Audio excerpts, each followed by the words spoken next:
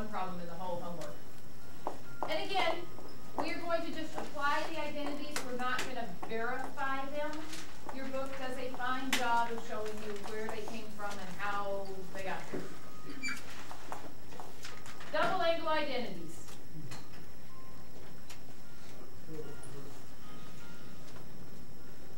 This identity, I'm not going to go into detail, but came from having the sign of A plus A. And if you're to use your sine of A plus A formula and plug it in, you have sine of A, cosine of A, plus sine of A, cosine of A. In other words, 2 sine of A's, cosine of A's.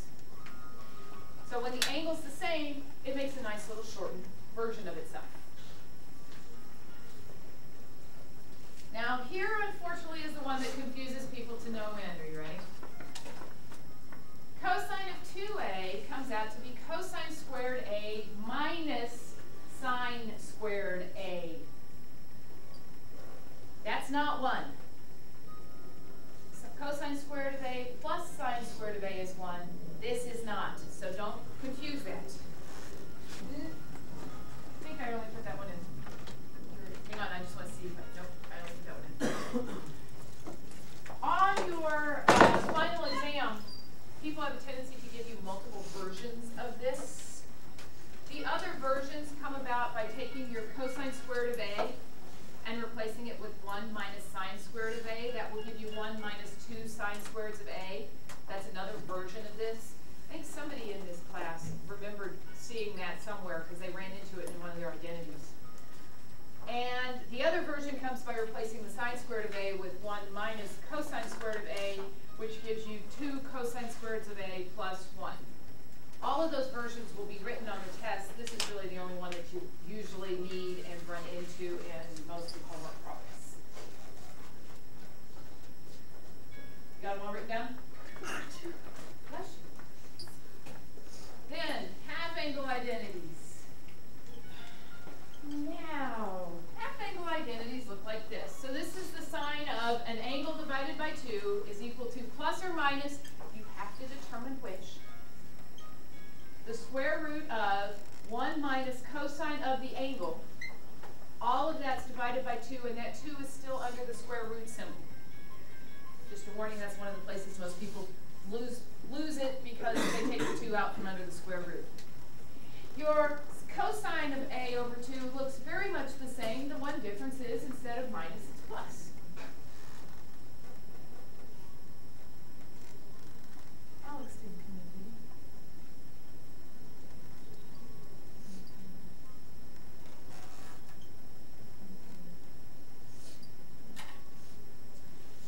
How are we going to determine whether or not it's plus or minus? Well, the determination as to whether you get to use the plus 1 or the minus 1 is based on where the angle A over 2 is. So we're going to have to be able to determine where that is. There's going to have to be enough information in the problem to be able to say, A over 2 is in quadrant 2. And once we're able to do that, then we can determine that signs would need to be positive in quadrant 2. And now for the one that we don't use very much, the power reducing identities. This looks kind of similar to the half angle identities because in some books they're exactly the same. In this book they're not. So it's the one for sine squared of A is 1 minus cosine of 2A over 2. And the one for cosine squared of A is 1 plus cosine of 2A over 2. And the reason it's called a power reducing identity, you went from having a square to having a first degree, even though the angle is doubled. So let's apply some after you finish writing them all.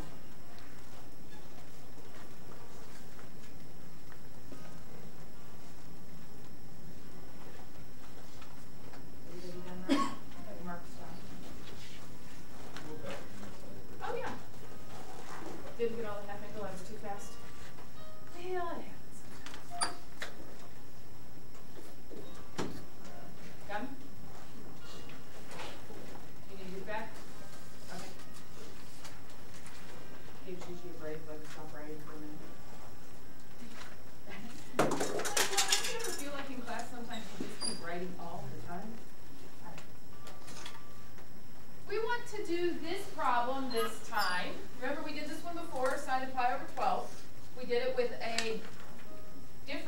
identity. We're going to do exactly the same problem this time, finding the exact value of pi over 12. But this time we're going to use a half angle identity.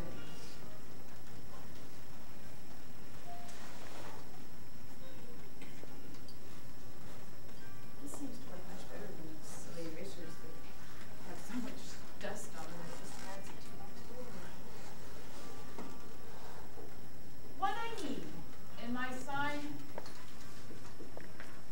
of a over 2, this number is going to need to be equal to pi over 12, right? So that means I got to figure out what a is. This is going to be either plus or minus the square root of 1, which was it for that sign? Minus or plus? Minus the cosine of a divided by 2. So I need a over 12 to be equal to pi over, no, a over 2 to be equal to pi over 12. A over 2 to equal pi over 12. There we go. I need to solve for a, because what I need to put in here is a, not a over 2. So how do I solve this for a? What do I do? Okay, so if I cross multiply, I'll get 2 pi equals 12 times a. And then divide by 12, so I get 2 pi over 12 equals a. Well, 2 pi over 12 is the same thing as pi over 6. Oh, that's good because I know what all my pi over 6 things. Yes?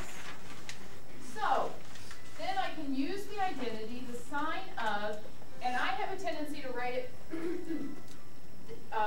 separate it out so that it is pi over 6 over 2, so that I know what my a is. And that's equal to, well, is it plus or minus? Why is it plus? Yes, pi over 12 is in quadrant 1. So that means we're going to use the plus. And then under here I have 1 minus the cosine of pi over 6 divided by 2. Well, what's the cosine of pi over 6?